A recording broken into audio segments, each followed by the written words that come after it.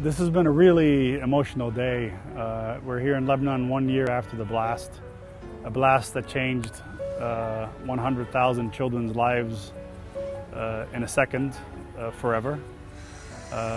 They were directly affected by the blast. 600,000 children, Lebanese, Syrian, Palestinians living in Beirut were indirectly affected. And their lives will never be the same. They lost parents that day. They lost their schools. They started living in fear because every sound could be an explosion.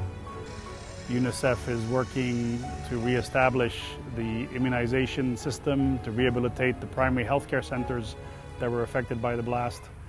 UNICEF is working with partners so that these kids can have access to education. UNICEF is here.